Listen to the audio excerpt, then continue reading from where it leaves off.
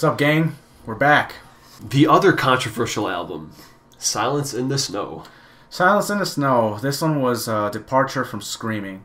So this is where, how in Vengeance Falls he started focusing on cleans. This is where he honed in on just cleans. Like this is a I'm just gonna sing album. I think that was because I think he actually damaged his voice or something, so he was in recovery for a while. But they still, wrote songs. Yeah. I don't think it was a choice. He just couldn't actually do it.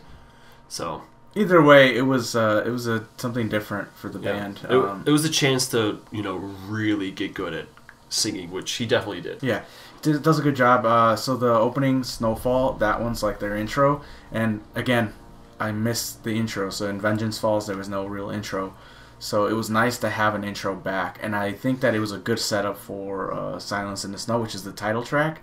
It's a very good build-up for it. It's ominous. It's theatrical. It feels like you're in a movie. Like that's the feel you get from Snowfall. Yeah, definitely. I love intros, man. Just please have an intro for every album. It looks like the new one's gonna have one too because it's just called 9. So I'm ready for that. Okay, so the title track, which is the second track on the album, Silence in the Snow. That one starts off with this big boom, the whole introduction of the band, which is like everybody. Yeah, I think this was a leftover thing from Shogun, actually. So what makes you say that? They said even Travis was like, "Oh yeah, I remember that from when I was in the band." Oh really? It was like a leftover from Shogun. So which is weird because it's much more simpler than the rest of the album. Maybe that's why it was left off. Yeah. That's the thing, the songwriting. Or, I mean, not the songwriting, the riffs. It doesn't sound like Shogun at all. I know.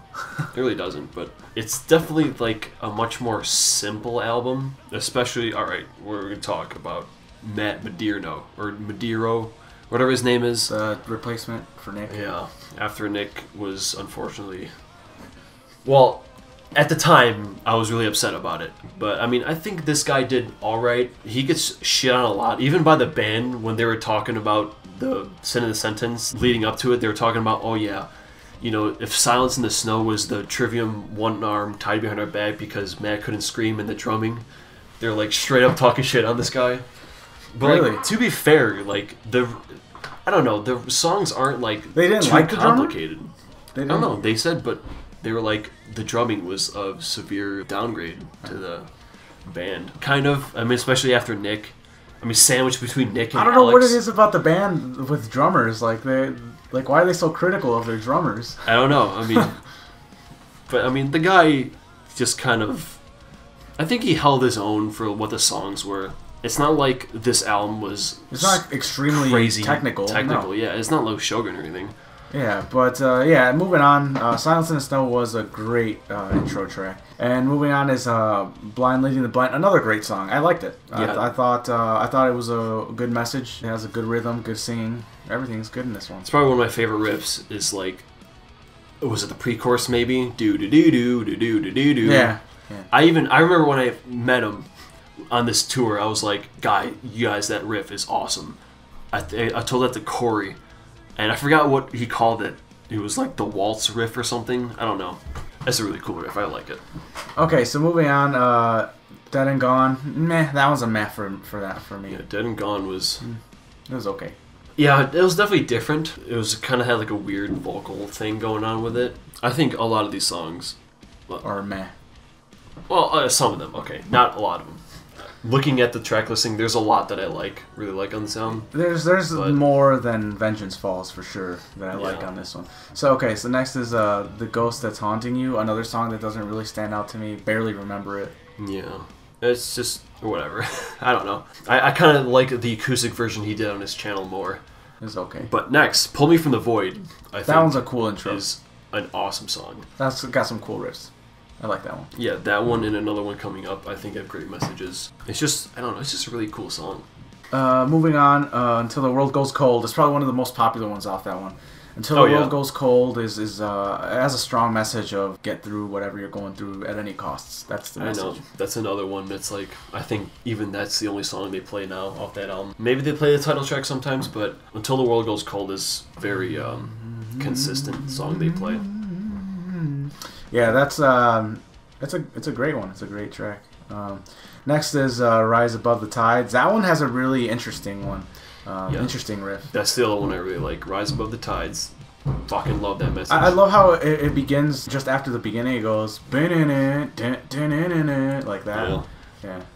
Rise above the tides, the waves will pull you under if you don't try. Fucking love that line. God damn it. All right, so yeah, great message. Love that song. The next is The Thing That's Killing Me.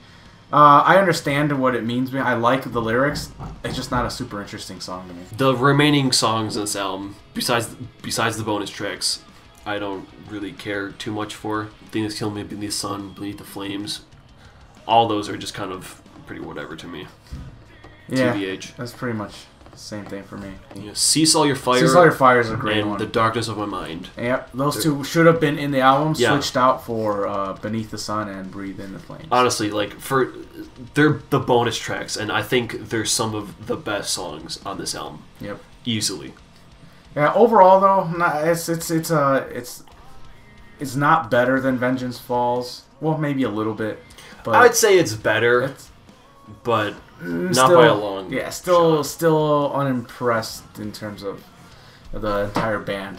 I think this is the one that when you were in boot camp. Yeah, I was in boot camp when this came out. I fucking drew him the. Yeah, because I didn't know what the album looked like, so this album was coming out while I was still in recruit training for the Marine Corps. So David sent me a letter, and he drew like this is what the album looks like. I drew this. Yeah, and I was like, oh, okay. Hey, check this out, man. I was like, and so I was confused because I was like, it's just a skull, like. Yeah, this one and Sin and Sentence have very basic artworks, but I actually kind of think it's cool. All right, well that does it for this one. We're almost done. Tune in for the next one. One more for now. Yeah.